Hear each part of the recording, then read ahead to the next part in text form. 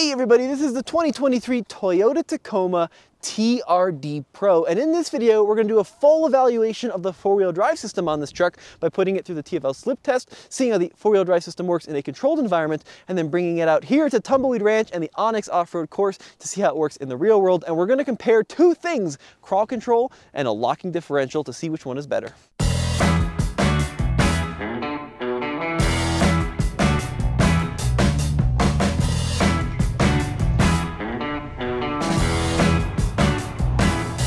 So the first thing we're going to do is put the four-wheel drive system of the Tacoma through its paces on the TFLslip test. And we've got these custom-made rollers which simulate a zero friction surface essentially. And we place these rollers under various wheels to see how the four-wheel drive system and the traction control, and in this case the crawl control, works to get us unstuck. Now this is a very common situation in the snow, the rain, the slush, whatever, but also off-road when you start picking up tires. Hi Blazy, should we see what happens? Alright, so this is going to be the first of the TFLslip test, and we're starting with the rear wheel slip test. Now the procedure is the same across all the tests and the same across all the vehicles. We back into the rollers nice and gently, and then we get the vehicle stuck, and we actually go ahead and put it in neutral to allow the vehicle to kind of settle in that little void in between the rollers, so we get nice and stuck. And then we go into drive. Now in rear wheel drive, this Tacoma shouldn't go anywhere because all the power is going to the rear wheels. And as I let off the brake, you can see rear wheels are spinning. Traction control is activated, but we can't do anything because we're just in rear wheel drive.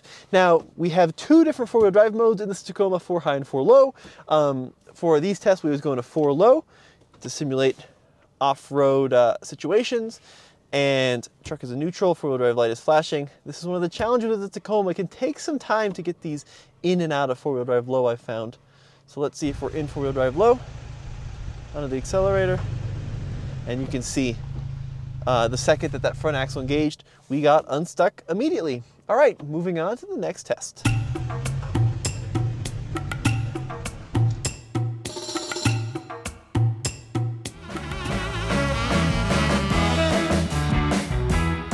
So next up, we have the diagonal slip test in the Toyota Tacoma. And of course, this is the TRD Pro model. So we've got diff locks, we have crawl control, we have multi-terrain select, so we have a lot we can play with. But what we're gonna do first is just normal 4 low and see what happens when we go into drive. The left front and the right rear are stuck in the rollers. And as I accelerate, see the vehicle just starts to spin and spin and spin. But we don't go anywhere because essentially the vehicle is operating with open differentials, and wheel speed is transmitted to the wheel on the rollers, and the wheels on the ground remain stationary. Now, let's play with some of the toys. Let's try crawl control. Crawl control is a super cool feature on the Tacoma. I push a button up here on the overhead console, and now I have 5 different speeds. And what crawl control does is modulate not only the accelerator, but the brakes to clamp down on the wheels that are spinning to force wheel speed to the wheels on the ground. So in crawl control, let's see if we can get unstuck. So I'm in the 3rd position on crawl. I'm letting off of the brake. It sounds like tennis shoes in the dryer, but we got unstuck super quickly. And that is a really effective system. But of course, that's not the only system in the Toyota Tacoma. I'm gonna go ahead and turn crawl control off, and we can try another function, which of course is the rear differential lock. And what this is going to do is lock both rear wheels at the same speed. The push of a button, the rear locker should engage. And once again, Toyota rear lockers can be a little bit finicky to turn on and off, but it's flashing right now. We're going to see if it can engage as I start to move. So you can see the second that I got a little bit of forward movement, that rear locker engaged and we got unstuck. So with open diffs, we were hopelessly stuck. Crawl control got out with just a little bit of thinking. With the rear locker, of course, it sent wheel speed to that wheel on the ground because it was a mechanical connection, and we got unstuck immediately. Time to step it up here, folks.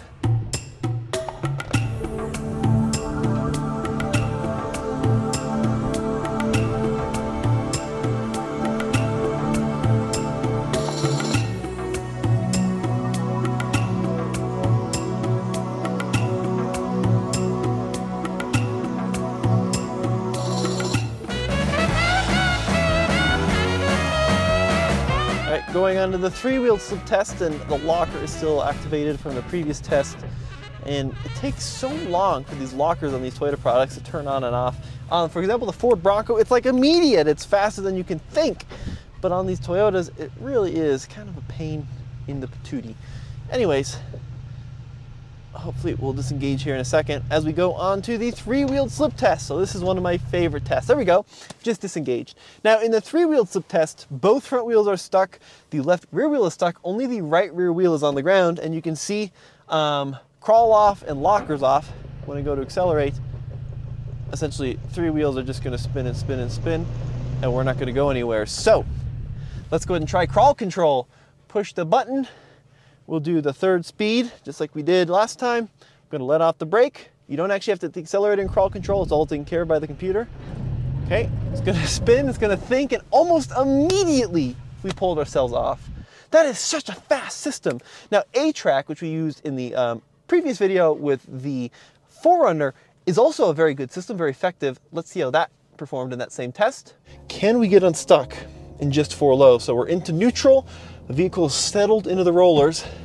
Now into drive, gonna take my foot off of the brake so you can see we're spinning, we're spinning, we're spinning, but quite honestly, not much is happening. So now what we're gonna do is engage A-Track, push the button, that's all you have to do, and it's gonna start thinking, what do I need to do to get unstuck? Oh, that was a great example of how that system works.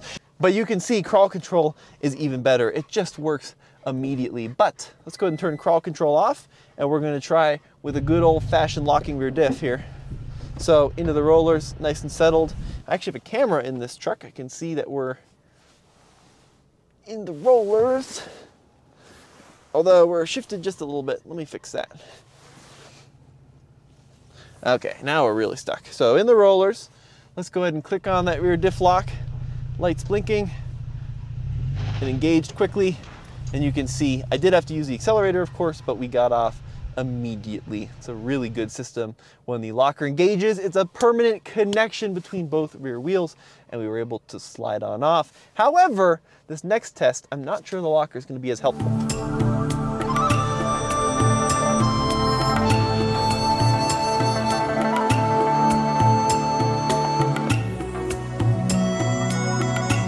The final test is a 3-wheeled slip test, but this time both rears are stuck in the rollers and only one front is on the ground. The right front is on the ground.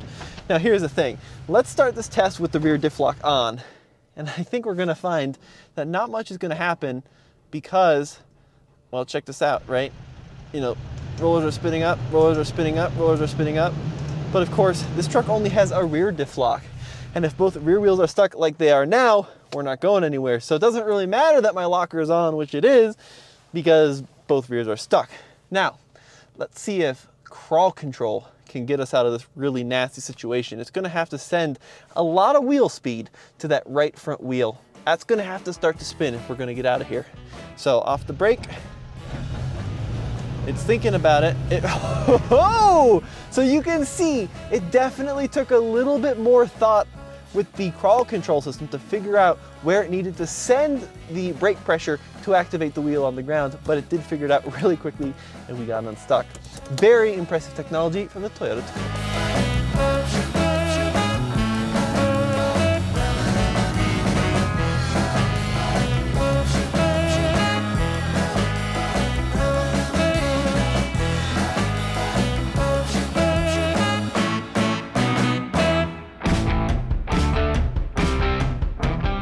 All right, so now we're gonna try a real world application of the TFL slip test by taking the Tacoma TRD Pro out into Onyx off-roads, Andre's pit course, and specifically the trenches obstacle. And these are divots cut into the ground at staggered angles, designed to throw vehicles off kilter, designed to lift tires in the air, and designed to be a torture test for four-wheel drive systems. And that's exactly what we're gonna do in this Tacoma. Now, I'm in 4 low, but let's just try this obstacle with nothing on. No crawl control, no rear locker, just, you know, 4 low and that's it. Let's see how far we get. So I'm gonna stick the left wheels into these deep ruts and then we'll start picking up some of the right wheels. Let's see how the Tacoma performs. Now, of course, I could bomb up this test. That's kind of defeating the purpose, so it's designed to be exceptionally difficult. And of course, the TRD Pro actually has pretty good articulation. You can see we're just spinning up here. We're not really going anywhere. Let's try just a little bit of a bump. Once again, I don't want to just power up this because that kind of defeats the purpose of the test, but just a little bit of a bump. Okay, that allowed the spinning wheels to kind of regain control of the earth, but now as it starts to get steeper here, I think we're going to run into the same issue, so I'm going to stop. We get a little bit of progress, and then the tires hit. Stop again. Once again, get it off kilter. Okay, yeah, we're stuck. So let's back on down and let's try this with crawl control on. Let's see how crawl control behaves on these kind of staggered ruts. So back down here to the start. Make sure we're nice and in the holes, which we are. So crawl control engaged. We'll do the medium position, into drive, foot off of the accelerator. Let's see if it'll figure it out. It's going to start to pick up tires. Thinking about it, there you go. So that sound, which sounds like shoes in a dryer, that's the crawl control system working. Gonna pick up the left front and the right rear tire here. Yep, once again, it's working to modulate. This is where we got completely stuck last time. And the crawl control is making short work of this challenge. It does sound a little bit clunky, and occasionally we can be a little stop and go there on the accelerator. But you can see, without touching the accelerator, without doing anything, we just walked right up. But let's try that test one more time. I'm going to turn crawl control off, and we're going to try it in 4 low with the rear locker engaged. We're going to give it one more go here and see how that compares to the crawl control system. So we didn't make it up with just standard 4 low and open diffs. We did make it up with crawl control after it took just a little bit of thinking. But finally, we've got the last of the tests, which is going to be the full enchilada. Stick that rear locker on and give it heck. We'll see how that compares. So crawl control is now disabled. Rear locker is engaged. There we go. 4 low, rear locker on. And we're going to take it super slow, not taking any momentum, just like last time. Well, we have to take a little bit because physics, but you know, stopping here, we're completely off kilter. And you can see with those 2 rear tires spinning at the same speed, the real world impact of that is that we're just walking up this, right? There's no drama, there's no slipping, because as one wheel goes in the air, it doesn't matter because the other wheel's on the ground and that other wheel is getting wheel speed. So I can hear the rear diff being lifted and lifting tires up and down, but this is by far the least amount of drama. This is why lockers rule. Crawl control is good. It really is good. A-track is good. It really is good. We proved that in the 4Runner video, but you can't beat an old-fashioned mechanical locker. Great work, Toyota.